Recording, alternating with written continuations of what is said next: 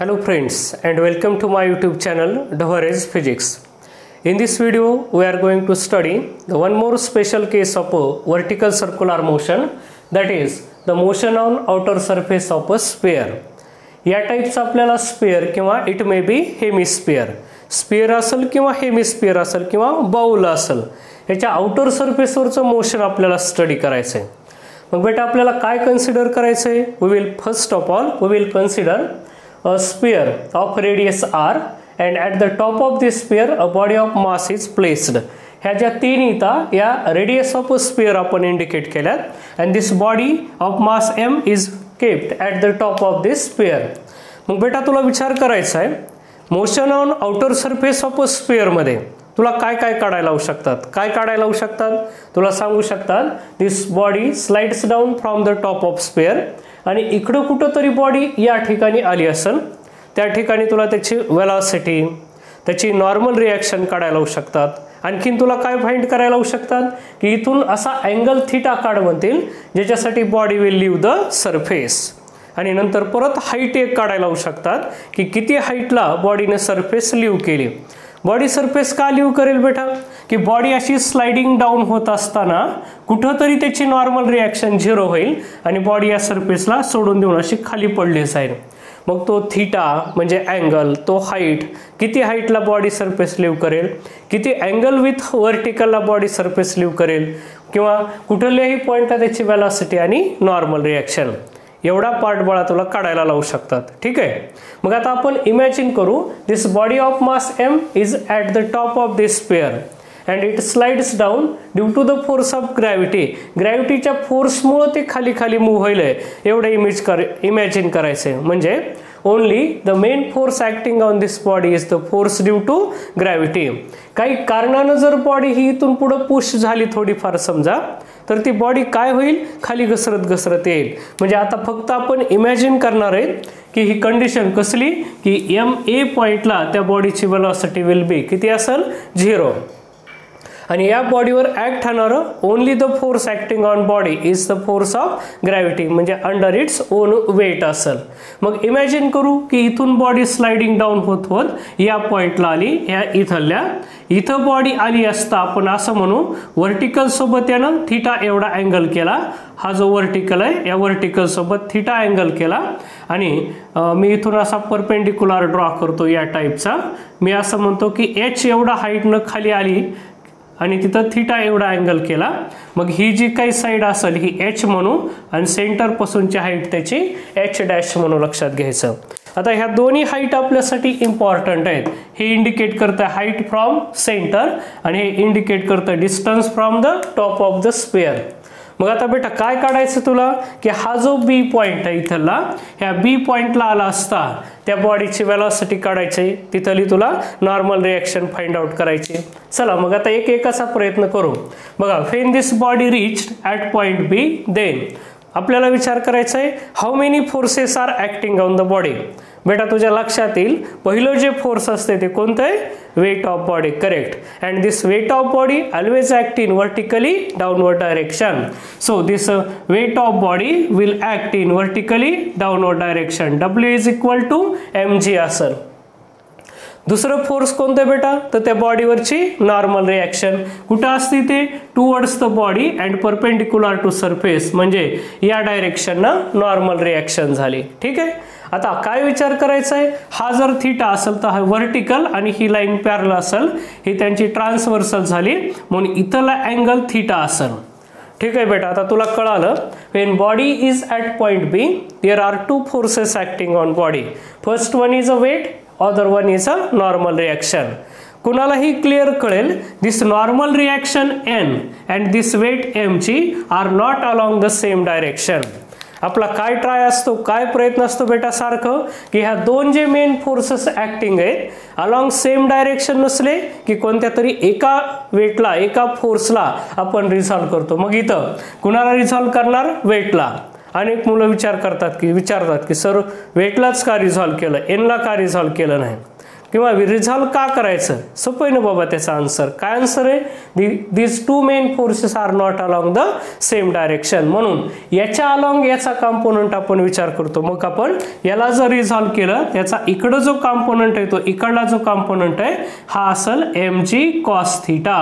तुला कळालं आता कॉसच का कॉस? कारण थीटाचा ॲडजसंट असेल आणि इकडल्या साईडनं जो असेल तो कोणता असणार आहे? mg sin theta.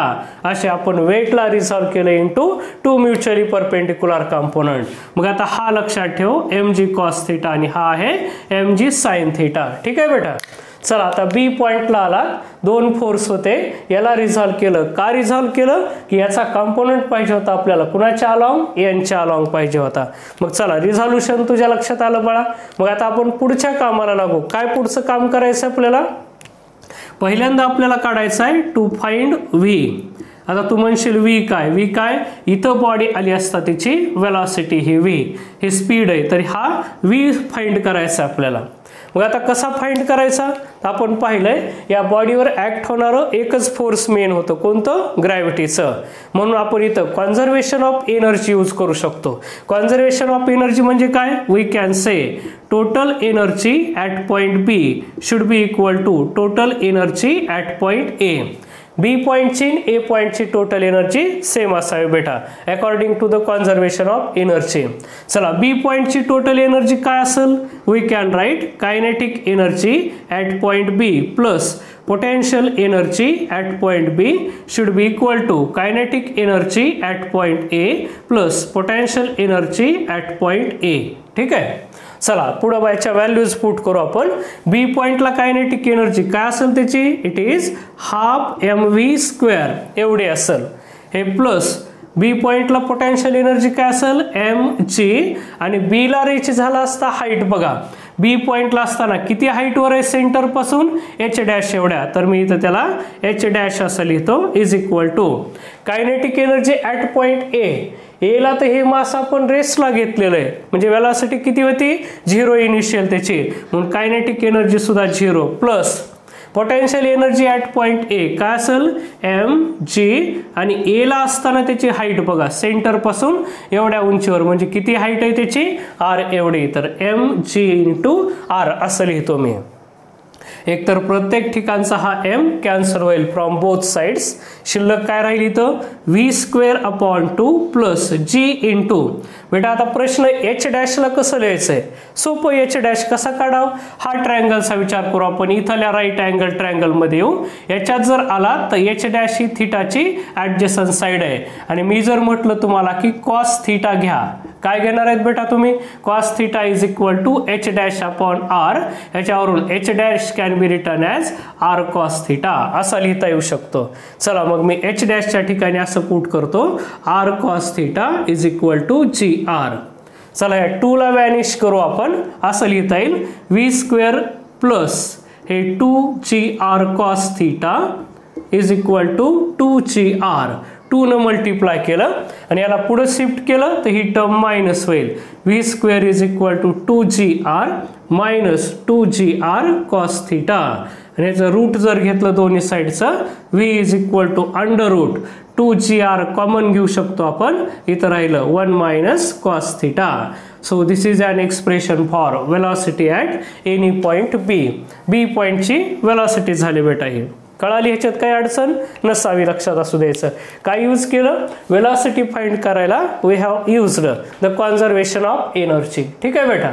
आता जाऊ आपण एन कडं. To find N normal reaction काढायची बळा आपल्याला. म्हणून दुसरा जो भाग आहे त्याला मी असं लिहितो to find N. N means normal reaction. Normal reaction काढायचं चाललं आपण. मग नॉर्मल रिॲक्शन कुठून येणार आहे आपल्याला? नेट फोर्स वरून. आपण विचार करू when body is at point बी. बेटा net force acting on this body किती असेल? Net force towards the centre काढायचं आहे आपल्याला. तुला माहिती आहे सेंटर कडलं नेट फोर्स कोणतं असते? Centripetal force. मग मला काय इच्छा काढायची? Net force toward the centre means काय? Centripetal force. कसं असेल आता विचार कर. When body is at point B then net force toward the centre will be किती असेल? बघा सेंटरच्या डायरेक्शननं mg cos थीटा आहे आणि बरोबर त्याच्या अपोजिट डायरेक्शन कोण आहे एन आहे. मग नेट फोर्स टुवर्ड सेंटर घ्या म्हटलं कसं घेशील बेटा mg cos theta minus N. So this net force toward the centre that is centripetal force is equal to कसं येईल mg cos theta minus N. प्रत्येकाला कळालं पाहिजे बेटा मी हे इक्वेशन कसं लिहिलं ते. mg cos theta minus N असंच का लिहिलं आपण असं का लिहिलं नाही n minus mg cos theta कारण तू सेव्ह करून ठेव. We want to write the net force towards the centre. आणि बेटा तुला माहिती सेंटर कडलं फोर्स कोणतं आहे centripetal force. So we have return this centripetal force equal to mg cos theta minus n. Okay चला आता याला सिम्प्लिफाय करू. Centripetal force is given by mv square upon r is equal to this mg cos theta minus n. चला n ला मी इकडे shift करतो. n is equal to this mg cos theta minus this mv square upon r असं आलं. चला आता मी काय करतो इथं या v स्क्वेअर ची व्हॅल्यू पुट करतो. कुठं काढली इथं काढलेली. म्हणून दिस normal reaction n is equal to this mg cos theta minus m divided by r into v square means काय असेल 2r ची 1 minus cos theta. Here r get cancel. We can write this mg cos theta minus हे काय येतील हे 2mg. This minus minus becomes plus. काय येतील 2mg cos theta. आणि आपल्या लक्षात येईल 2mg cos theta plus mg cos theta. It will become किती 3mg cos theta minus 2mg. आणि जर आपण याच्यातून mg कॉमन घेतलं तर we can write mg this 3 cos theta minus 2. हे आपलं असेल expression for the normal reaction. बेटा आपण दोन भाग संपवले. इथली वेलॉसिटी काढली इथली नॉर्मल रिएक्शन काढली. आता तुला आणखीन काय काढायला लावू शकते हा angle theta for which this body will leave the surface. मग बेटा ज्या ज्या वेळेस तुला थीटा काढायला लावतील की for which body lives the surface त्यावेळेस तू एक गोष्ट परमनंटली सेव्ह करून ठेव. ही बॉडी कधी सरफेस लिव्ह करेल when this normal reaction n becomes 0. म्हणजे ज्या ज्या वेळेस आता गरज पडेल फाइंड द थीटा और height for which body lives the surface then we will use one की point. What is the key point. की point is that this normal reaction will become 0. म्हणून आता आपल्याला दुसरा जो भाग काढायचा आहे तो असा काढायचा आहे. काय काढायचा आहे तिसऱ्या भागामध्ये टू फाइंड काय काढायचं आहे theta and height angle and height for which ज्याच्यासाठी for which body lives the surface. Body lives surface body सरफेसला leave करेल. मग चला आता थीटा काढायला आपल्याला म्हणायचं आहे when this body lives the surface n becomes 0. म्हणजे आपला की पॉइंट असा आहे when body lives the surface normal reaction becomes 0. चला n ची व्हॅल्यू पुट करतो मी. दिस m ची 3 cos theta minus 2 is equal to 0. ह्या mg ला मी इकडे शिफ्ट केलं तर असेल दिस 3 cos theta minus 2 0 upon mg is 0. So it can be written as 2 by 3. So this cos theta is equal to 3 cos theta is equal to 2. So cos theta is equal to 2 by 3. किंवा theta is equal to this cos inverse of 2 by 3. तर याचा use करून आपल्याला theta काढता येते for which body lives the surface. बेटा आता एक महत्त्वाचा पॉइंट आहे ह्या cos थीटा मध्ये रेडियस किंवा आणखीन कोणती टर्म आली का नाही. म्हणजे cos theta is constant for each square what ever may be its radius. त्या स्पिअरची रेडियस काही पण असू जा प्रत्येक स्पिअर साठी थीटा हा सेम असतो. cos थीटा हा कॉन्स्टंट आहे. म्हणून कधी कधी याच्यावरचा एमसीक्यू जर आला की थीटा काढा for which body lives the surface तर काढत बसायचं नाही. कोणताही स्पिअर असू जा cos थीटा कॉन्स्टंट असतो. किती 2/3. ऑप्शन मध्ये आपण फक्त बघायचं cos थीटा इक्वल टू 2/3 म्हणजे theta is equal to cos inverse of 2/3 असंच असायला पाहिजे. ठीक आहे. चला आता आपण काय काढला थीटा. आता हाईट काढू आपण. आता कितीच्या हाईटने या बॉडीने सरफेस लिव्ह केले त्यासाठी हाईट तुला कुठून पण घेऊ शकते. फ्रॉम द टॉप घेऊ शकते किंवा फ्रॉम द सेंटर घेऊ शकते किंवा हे कंप्लीट स्पिअर असेल तर त्याच्या बॉटम पासून वरी सुद्धा हाईट काढायला लावू शकते, ठीक आहे। मग चला पहिल्यांदा कुठून काढतो मी, फ्रॉम सेंटर पासून हाईट काढायचा प्रयत्न करतो। म्हणजे मी असं म्हणतो हे टू फाइंड, पहिल्यांदा आपण फाइंड प्रयत्न करू एच डॅश काढायचा। मग एच डॅश कसा येईल बेटा बघा, आता एच डॅश थीटाची ॲडजसंट साइड आहे, मग मी हा cos थीटा इथला यूज करतो। आता cos theta is equal to 2/3, cos theta काय असायला पाहिजे, एच डॅश अपॉन हे इकडले हायपोटेनस म्हणजे काय त्याची रेडियस r आहे, so it will become H dash upon r equal to 2/3, म्हणजेच H dash is equal to किती आला, H dash is equal to 2/3r एवढा आला हा एच डॅश। आता कुठून काढायलो मी, फ्रॉम टॉप काढतो, लक्षात ठेवायचं, from the top of sphere म्हणजे कोण, एच डॅश, एच काढतो मी, हा एच डॅश काढला, आता एच काढतो मी। फ्रॉम टॉप काढायचे तर हे पाहा एच डॅशलाच काय लिहिता येऊ शकतं, एच डॅश काय आपल्याकडं, H dash is equal to 2/3r, H dash means काय r मायनस एच, हे पहा एच डॅशला लिहिता येईल दिस r minus H, so r minus H is equal to 2/3r, याच्यावरून h ला तिकडे शिफ्ट केलं, r minus 2/3r is equal to h, तर याच्यावरून h is equal to r minus 2/3, it will become r/3। ही झाली height from कुठून झाली, top पासून झाली। मग आता ही झाली सेंटर पासून, ही झाली टॉप पासून। कधी कधी बाळा मी इथे एक सेपरेट भाग लिहितो एवढ्या भागामध्ये, हाईट h फ्रॉम बॉटम म्हणू आपण। तुम्ही म्हणताल आता कुठं बॉटम आहे, इमॅजिन कर हा स्पिअर आहे आणि ह्या स्पिअरला जर मी कंप्लीट केलं तसा या टाईपचा स्पिअर दिसू शकतो आपल्याला। मग ह्या बॉटम पासूनची हाईट जर विचारली, हे काढ, याला आपण h म्हणू, it is the height from the bottom. इथून हाईट काढायची कॅपिटल h आहे, हा h कसा येईल रे बाळा, तर तो असा येईल h इज इक्वल टू एवढा distance r plus h dash, so it is r plus h dash, so r plus h dash means काय 2/3r, so it will become 5/3r, ही झाला हाईट फ्रॉम द टॉप। बघा बाळांनो, आपण आताच पाहिलं की motion on outer surface of a sphere मध्ये आपल्याला काय काय काढायला लागू शकतात, वेलोसिटी, नॉर्मल रिएक्शन, आपण आताच बघितलं वेलोसिटी आपली या फॉर्म्युलेला आलती √2r ची 1 - cos थीटा।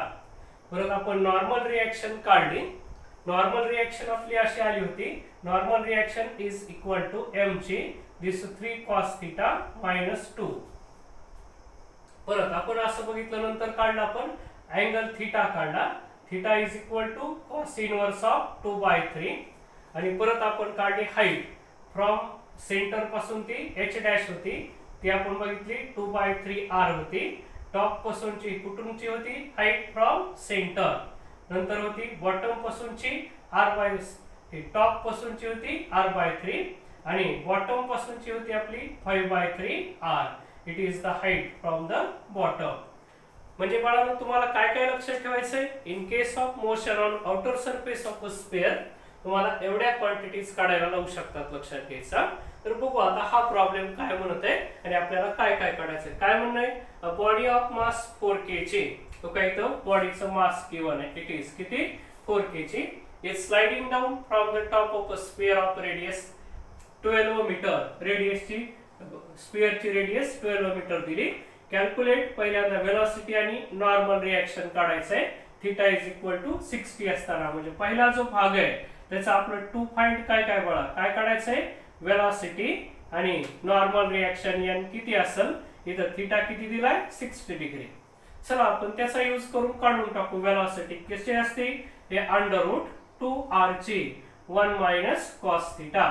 चला मी व्हॅल्यू पुट करतो, दिस √2, रेडियस किती 12 मीटर गिवन आहे आपल्याला, त्याचे g किती घेऊ आपण 10 यूज करू, 1 - cos 60, किती किती येतील हे, v is equal to √2 into हे 120 झाले इंटू दिस 1 - हाफ, कुठून आला हाफ, cos 60 मीन्स हाफ असतो, so v is equal to √, किती आले हे 2 इंटू 120 इंटू हाफ, दिस हाफ गेट कॅन्सल, आणि अप्रॉक्सिमेटली 120 चं रूट आपण 10.9 मीटर पर सेकंद घेऊ शकतो, किंवा 10 ते 11च्या दरम्यान येईल ह्याचा रूट, ठीक आहे। ही काढली आपण वेलोसिटी। आता नंतर काय काढायचं सांगितले आणखीन आपल्याला बघा, काय काढा म्हणते आणखी नॉर्मल रिएक्शन n काढा म्हणते. बघा n कसा असतो तिथे, कसा आहे mg दिस 3 cos थीटा मायनस 2a. चला मी याची व्हॅल्यू पुट करतो. mg किती, मास किती बघा 4 kg, g किती 10, हे 3 into cos थीटा म्हणजे किती cos 60 किती असणार आहे ते हाफ मायनस 2 येणार आहे. म्हणजे हे 40 into this 3/2 minus 2, हे 2 into 2 4, so it will become 40 into हे 3/2 minus 2 म्हणजे किती झाले, हे 2 as it is, हे 4 3 minus 1 म्हणजे किती झाले minus 1/2 एवढे येते. हे म्हणजे हे असे झाले minus 20 न्यूटन.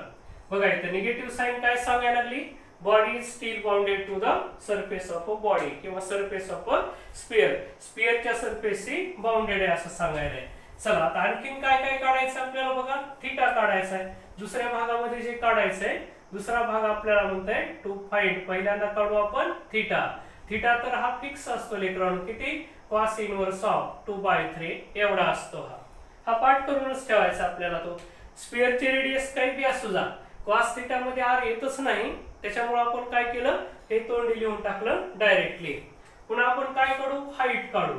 आता आठवा कुठून हाईट काढू, हाईट फ्रॉम टॉप काढू आपण. बघा टॉप पासूनची हाईट आपण h घेतली होती, किती आली ती r/3. चला रेडियस बघायची, किती याची 12 metre upon 3, so it is किती आली 4 मीटर आली. चला पुन्हा हाईट फ्रॉम सेंटर काढू बाळांनो आपण. हाईट फ्रॉम सेंटर, आठवा सेंटर पासूनची h डॅश होती, किती होती ती 2/3 r म्हणजे किती आले 2/3 into 12, हे 4 आले, so it will be 8 metre एवढी आली. आणि हाईट फ्रॉम बॉटम, बॉटम पासून जर काढायला गेलो आपण तर बॉटम पासूनची h होती, h कशी काढली आपण तर 5/3 r होती, सो इट इज 5/3 into 12, हे 4 झाले, so it will be 20 metre. अशा आपल्याला 3 हाईट काढायला होऊ शकते. तुम्हाला प्रॉब्लेम मध्ये कोणती तरी एकच काढावं असेल तुम्ही योग्य फॉर्म्युला घ्या आणि ती काढून टाका. ठीक आहे बाळांनो. तर हे होतं आजचं आपलं motion on outer surface of a sphere. त्याच्यावरचा problem या टाइपने विचारू शकतात. v काढा, n काढा, परत थीटा काढा आणि ह्या 3 हाईट. हाईट आपल्याला बाळा 3 प्रकारे काढायला होऊ शकते, त्याला लक्ष द्यायचे. मग आपल्याला हे थीटा काढायला, वेलॉसिटी काढायला, नॉर्मल रिएक्शन काढता आली. ठीक आहे. तर आजच्या व्हिडिओ मध्ये बाळांनो एवढंच.